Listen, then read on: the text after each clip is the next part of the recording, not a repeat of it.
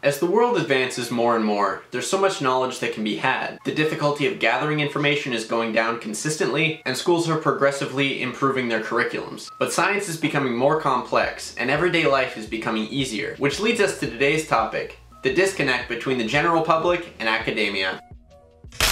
I talk about stuff. You may have heard of this if you listen to people like Jordan Peterson, Sam Harris, Eric Weinstein. They call themselves the intellectual dark web. Basically, to sum up what that means is they're not afraid to have discussions that mainstream media and social media platforms would deem inappropriate. It's a very interesting topic that I'm sure we'll save for another video. But what these people also talk about is the growing disconnect between the nation's smartest scientists and the general population. Now obviously I wouldn't even consider myself to be close to the nation's smartest scientists, so I'm going to be speaking from the general population's view here. So if we head over to Science Daily, we can see a lot of new discoveries in multiple scientific fields. I'm just going to click on a random one here and we can see that the summary of the article says, Australian scientists have investigated new directions to scale up qubits, utilizing the spin-orbit coupling of atom qubits, adding a new suite of tools to the armory.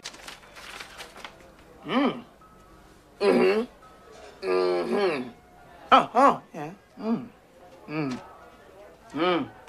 I know some of these words.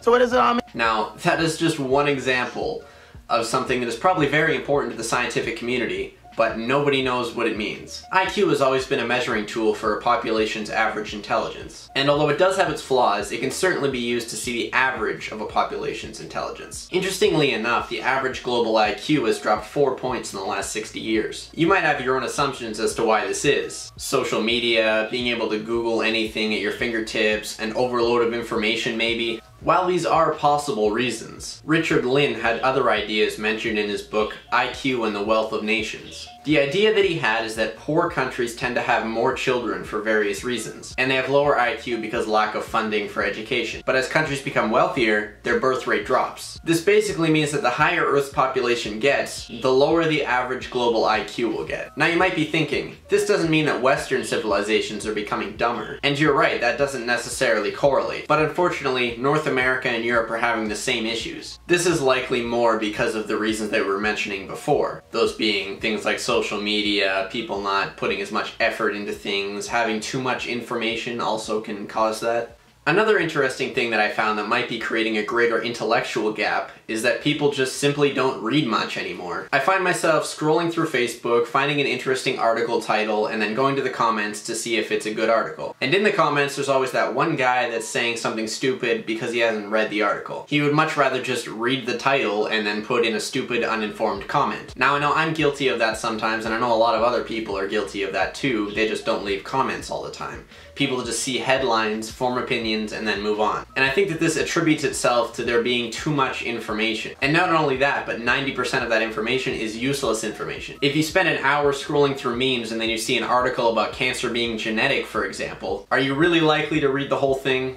I highly doubt it. Now, what is the actual problem with there being a disconnect between the general population and scientists? If scientists come up with something that needs to happen to improve humanity, or even save it from its future demise, and people don't understand it, then there's never going to be any policy put into place for that problem. This is something that I hope we can overcome with time. I know it's a struggle for everybody these days to stay engaged on things that are worthwhile, but if you're one of the people that do that already, you're a very rare breed. And now it's time for our word of the day. And today our word of the day is numinous. Numinous is an adjective that means having a strong religious or spiritual quality, indicating or suggesting the presence of a divinity. This word can also be applied to anything that surpasses human understanding.